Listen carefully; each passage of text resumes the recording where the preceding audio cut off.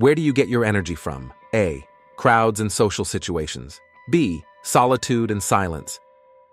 What do you prefer to do in your free time? A. Spend time with friends or family.